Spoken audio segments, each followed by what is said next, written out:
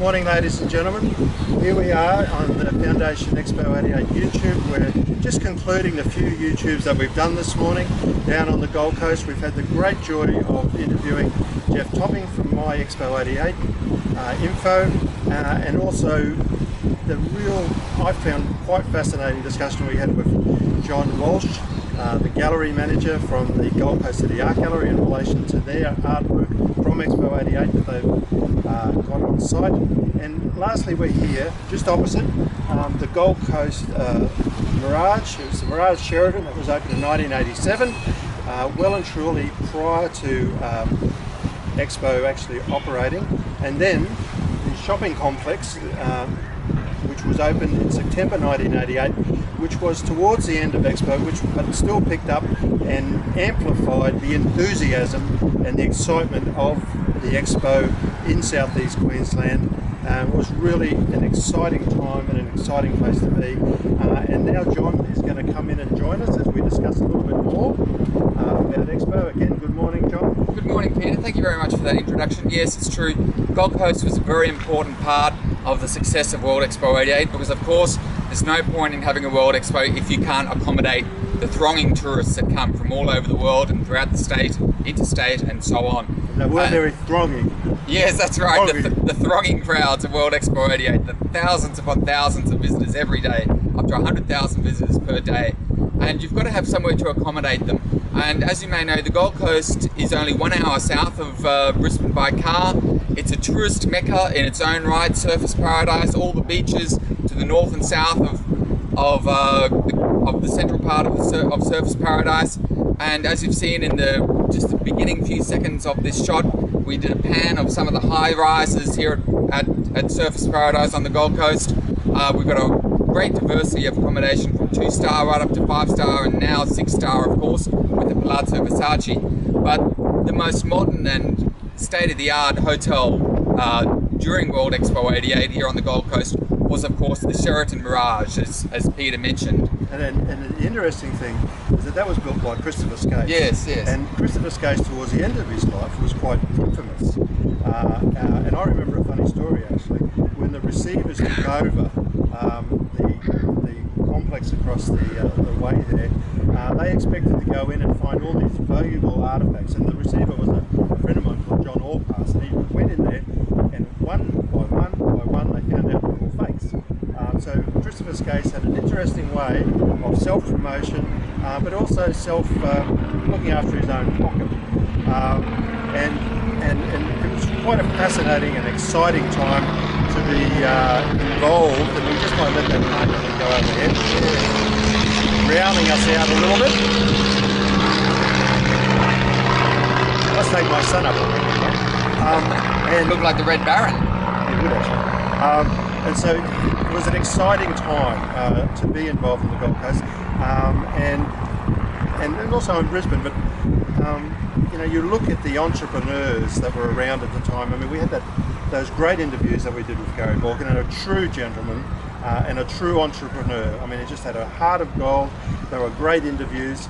And you know, it's the man who put his heart and soul into it. And then on the flip side of that, you have people like Christopher Skase that were all smoke and mirrors. But at the end of the day, Queensland just sort of boomed during that period of time. And you know, one of the interesting things I find, and you're going to talk about it now, yes, is the exciting and a little bit off the wall means of transportation between the Gold Coast and Brisbane. That's right. As I mentioned, the Gold Coast is just 1 hour south of Brisbane by car. On the Southeast Freeway, it's a very quick and painless journey. But to add a bit of excitement, there was another way to get to the World Expo site directly from Marina Mirage here, and that was by hovercraft. And the name of the company was Hover Mirage, and it was an exclusive twice-daily hovercraft service between Marina Mirage, the Expo 88 ferry gate, so directly to the Expo 88 site in just under 2 hours. It cost $74 per person, and that also included champagne and appetizers and things like that.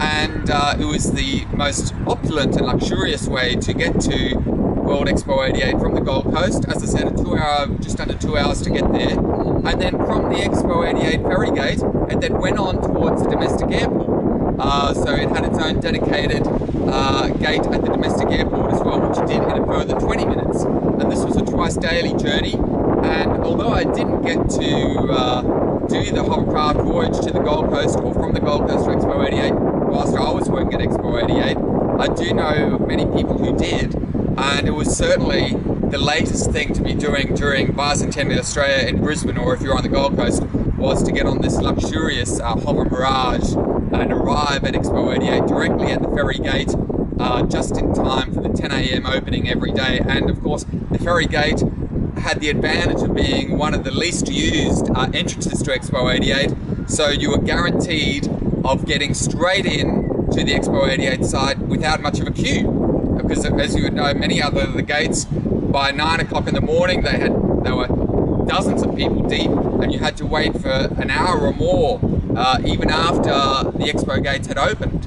So it did have that distinct advantage of you could get off the hovercraft and you could literally just walk straight into the Expo site when it opened at 10 AM in the morning.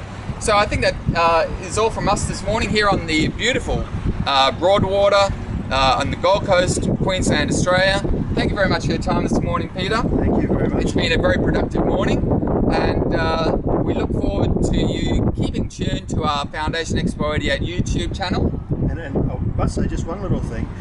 About a week ago when we did a YouTube, we had just clicked over 800. Right. And this morning when I got up, there was 1,200 odd views, 11 or 12 or something, I can't remember the exact figure.